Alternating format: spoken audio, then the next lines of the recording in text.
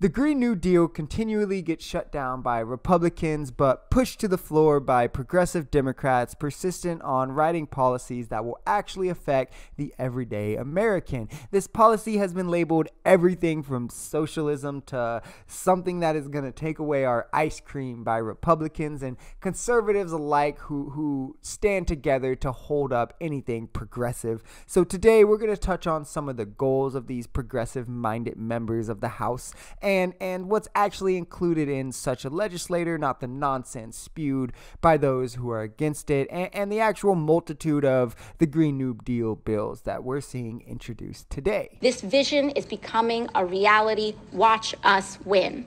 We have started to win. Together, we've introduced the Green New Deal for cities, the Green New Deal for public schools, and the Green New Deal for public housing, just to name a few. We have highlighted important issues ranging from education to renewable agriculture to show that a better way is possible. Together, these bills not only stop climate change, they tackle the intersecting crises of climate, economic inequality, and racial justice. This is, I believe, the fourth year of them introducing the bill, and every year it's gained more and more endorsement and traction from those on the left. Now they have notable members such as Bernie and other people in the Senate and House supporting, endorsing, and adding to the bill, which has caused it to really grow into something beautiful. When it was first announced, it was considered something more on the radical left, and there was disdain and split even among the left about the bill.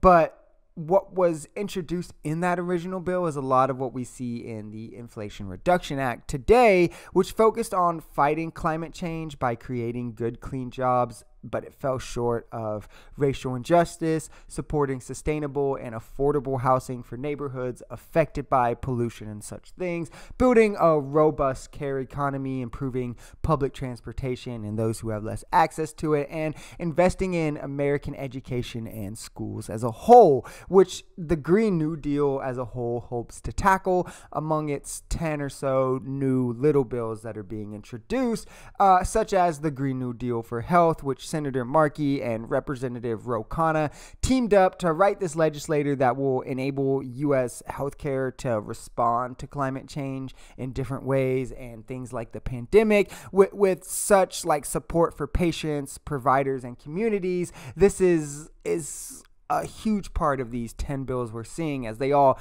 tie in together to kind of resolute this big Green New Deal resolution as one. Now, I am going to do a video on redlining very, very soon that will touch on how people of color specifically and as a whole under-resourced groups have been directly affected by these corporations and pollution, namely like lead pollution in the 70s, by means even extra legal or legal in terms of redlining, where neighborhoods with people of color were labeled red and denied insurance, economic support, and different things that kept these being lower income neighborhoods and closer to such things like pollution, and also led to nicer neighborhoods with insurance that were labeled green, keeping people of color from entering those neighborhoods as they feared to being rated red and being snipped off from the resources that they were seeing. So people of color, people in under-resourced groups were forced into these neighborhoods where pollution were at the highest. This bill also addresses public transportation, not only the pollution it causes us and ways to tackle it and make it cleaner and more sustainable,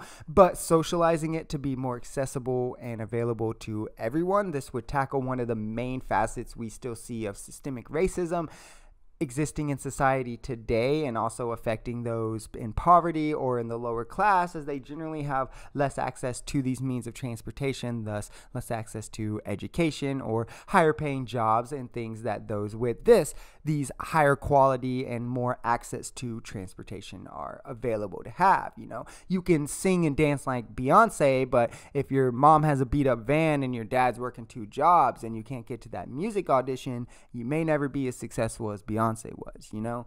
This would have us rejoining the Paris Accord also, which it was a terrible decision for us to leave. We should have never done it. Donald Trump did it solely to feed into the wants and needs of big oil, to line his pockets and other corporations. The Green New Deal is really just a few ways that progressives want to go above and beyond the Inflation Act, the other ways that conservatives plan to actually help the average everyday American. And it's policies exactly like these progressive tax policies that will make America a livable place for not only the everyday American, but those who are currently living in a state of poverty. Like I said, over the next few days, I'm going to be covering the specifics of these 10 bills. I'm going to be starting with the Green New Deal for public housing. Probably we'll see that tomorrow. So be on the lookout for that. You can always check back to this once maybe you've seen those to see how they all tie in together. But I'm really excited for the progressive members in our government, which seems to be growing and growing in numbers. And I'm excited for bills like this to be brought to the floor in a light where they won't instantly be rejected.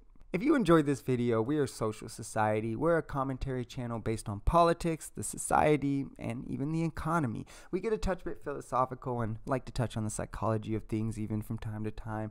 We're a bit left-leaning here, but we're open to our right-wing opinions. Our biggest thing is having conversations and getting to the bottom of the truth, because the only way that we become a society is together. If that sounds like something that interests you, consider smashing the subscribe button, leaving us a like, or commenting on this video. And I'll see you in the next one. Peace.